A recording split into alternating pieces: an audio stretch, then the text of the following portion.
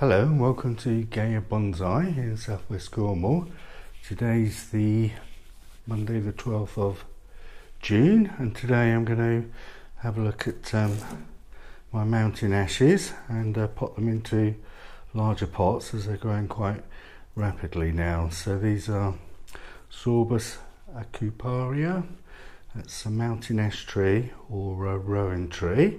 I grew these from seed, which I collected in October from the little orange berries. I crushed the berries and extracted the seeds, cleaned as much off the berries as I could. I then soaked the seeds for 24 hours in some warm water. I gave the seeds a final clean and then I placed them into cold stratification. So basically all that means is it's called moist chilling. So I mixed the seeds with some moist compost and put them in the refrigerator. After about 6 to 8 weeks, some of them began to germinate, so I potted those up into the small little 3 centimetre pots that I usually use. And when they'd filled the pots with roots, then I potted them up into these 7 centimetre pots. And hopefully, as you can see, they've quite filled the pots with roots now. So what I'm going to do, there we are, if you can see that one, it's quite a nice mass of roots in there. So I'm going to pot them up into 1 litre pots and grow them on for the rest of the season. So I've got quite a few here of various kind of trunk shapes. That's got a nice curve in it. They're quite woody at the base, but the tops are still quite flexible, so I won't do any wiring, but I'll leave them all with the curved shapes, and hopefully they'll make some nice kind of trees for future potential bonsai or quite nice garden trees. So these have nice white flowers on, and then they have the orange or red berries later in the year, so it's sort of all-round interest, and the foliage usually turns a nice shade of orange or red in the autumn. But they're certainly well worth collecting some seeds. Very easy to grow and they make quite rapid growth. They've got nice compound leaves which you might be able to reduce down a little bit in size, but obviously these will have to be sort of mid to large range size bonsai to keep everything in proportion. Right, well that's had a quick look at the trees. Now we'll go and pot some up.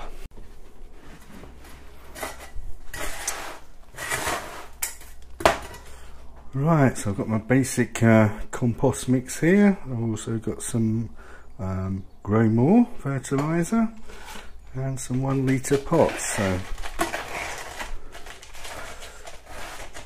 put some in the pot.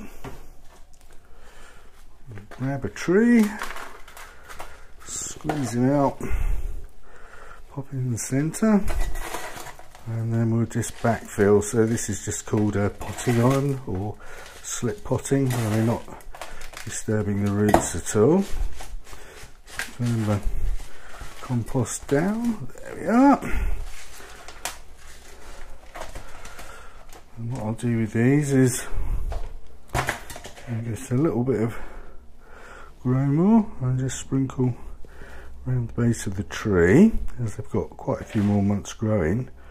This will give it like a nice background feed. So that's the fertiliser applied. And then here we've got some composted bark. It's meant to be small, but it's actually quite large. But what I'll do is I'll pop that on the top of the pot like so.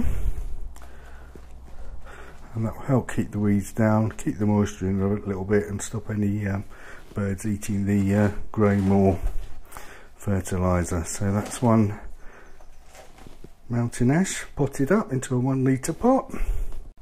Do another one. As you can see, they're well rooted. It's got a nice little curve on the trunk. The base is going woody. It's starting to make some little side shoots and branches, but the branches basically will come from the nodes of the leaves here. So I've got some of the compost mix in, pop the tree in centrally, just backfill it,